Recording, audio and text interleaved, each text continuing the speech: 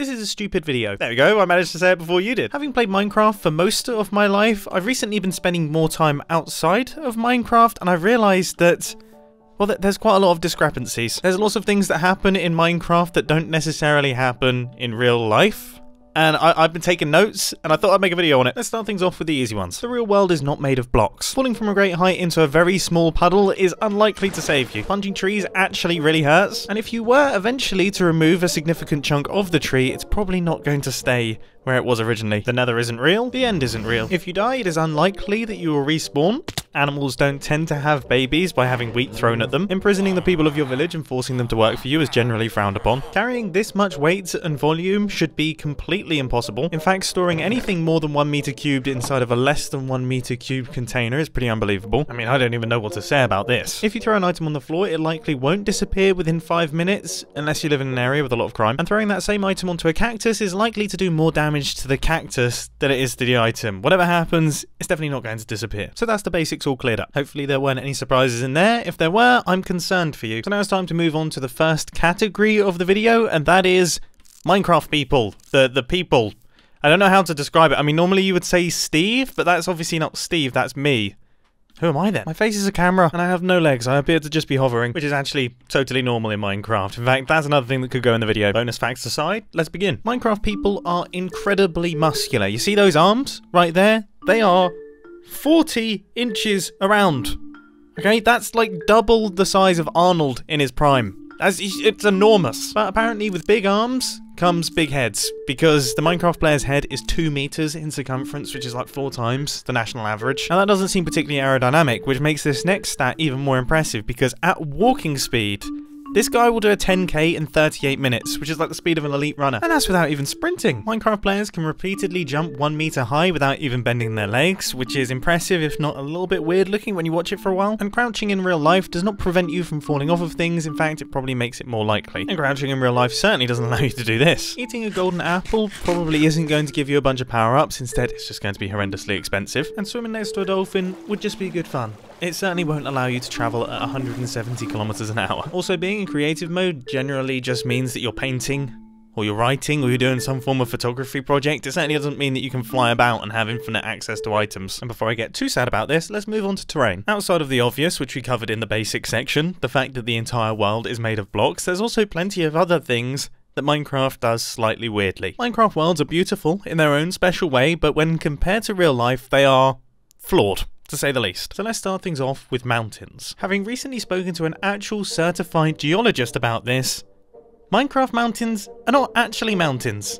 In fact, they're barely even notable hills. This mountain, despite being all snow-capped and lovely looking, is only 70 meters taller than the terrain that surrounds it. That's barely even a bump. And while I'm in the business of discussing controversial topics, I recently discovered this book that says this. Now, before you all accuse me of being paid off by NASA, remember it was the book that said it and not me. But how can we assume that the Minecraft Earth is actually flat? Maybe it is a globe. Well, that comes with its own set of problems. As explained in this video by Crafty Masterman, essentially the force of gravity will be really very strong, which makes these 1 meter jumps even more impressive. Despite being called rivers, these are in fact lakes. The water's not flowing anywhere, and it definitely doesn't lead to the ocean. Rock formations can't actually float in real life. Yeah, this probably could have gone on the easy bit now that I think about it. The average Minecraft oak tree is incredibly small. You see, in real life, oak trees are around about 20 meters tall. Even large oak trees in Minecraft are just below average when it comes to real life stuff. Okay, let's move away from terrain and onto mobs. Minecraft mobs are funny little things, aren't they? I mean, look at this guy. He's looking at me.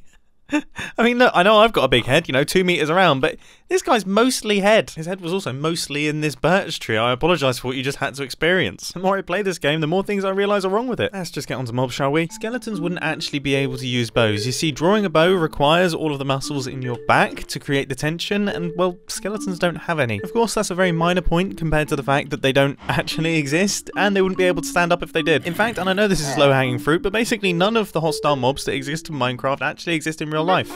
Apart from spiders. But Minecraft spiders are 1.4 meters by 1.4 meters. I certainly hope that they don't exist in real life, because otherwise I don't want to exist in real life. And on the topic of things that don't exist in real life, we've got the non-glowing glow squid. You see, the real life glow squid actually glows. It actually emits light. Unlike this absolute waste. Killing a cow on average gives 180 cuts of steak, which makes this seem like a bit of a bad deal. But let's be honest, it's probably a worse deal for the cow, isn't it? Peace-loving plants. But while we're on the topic of killing innocent animals, killing a chicken with a looting sword can yield up to 4 dead chickens.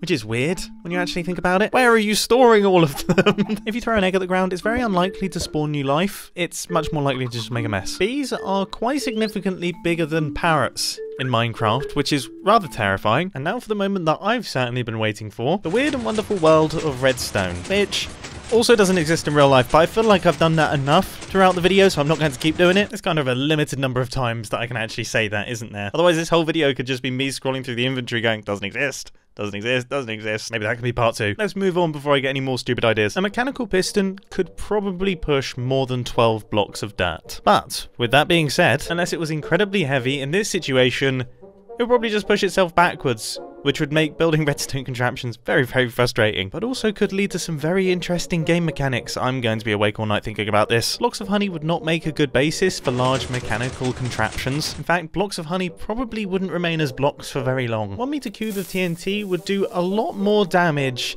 than this.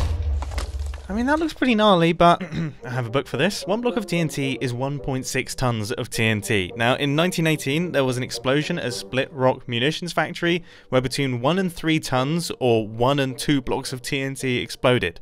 It leveled the building and killed 50 people, which is very sad, but it also kind of proves my point. Contrary to what Minecraft would have you believe, you can actually push furnaces. They are quite heavy, but they can be moved. Can you imagine how expensive a new kitchen would be if you also had to deal with an immovable oven? That would be a nightmare. And on the topic of how expensive things are, let's move on to resources. And it turns out, contrary to how it may feel sometimes, resources in Minecraft are incredibly abundant.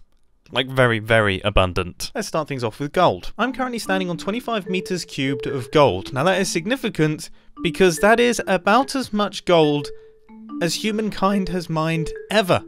Like in the entire history of gold mining, this is the estimate of how much gold there actually is. I mean, it's a lot. It is a lot. Like, I would be very happy with this amount of gold. But it's not that much, is it? I'll show you something else. See this diamond right here? Don't you steal my diamond. I saw you coming across. If you're not careful, mate, I'll make 180 steaks out of you. You can tell how long it took for me to come up with that joke because of how far away the cow was. And he's back! This guy is urgent to steal my diamond. Oh my goodness. It would be the biggest diamond. Okay, let's move on. You know, obsidian? That essentially indestructible, immovable object in Minecraft, yeah, in real life it's just glass. It's actually quite brittle and fragile. And what's even worse is, if you arrange it into a rectangle, it doesn't even make a portal. Now, one positive of researching this video is I found out that they do actually transport lava in buckets, which I do find hilarious. But my excitement was slightly ruined when I found out that as soon as you put it into the bucket, it essentially cools down and immediately turns into rock. In fact, if you transport lava anywhere, it's going to be rock, which is obvious, isn't it? I mean, it's not going to stay molten forever. I deserve this. I deserve to burn and die. Okay, let's briefly touch on one of my favourite subjects, farming, which, let's be honest, just even looking at this right now, we can sense some slight differences between real life and Minecraft, so let's talk about that. As much as it breaks my heart a little bit, real life, large-scale industrial farms like melon and pumpkin, or sugarcane, or bamboo do not in fact use slime block-based flying machines to do the harvesting.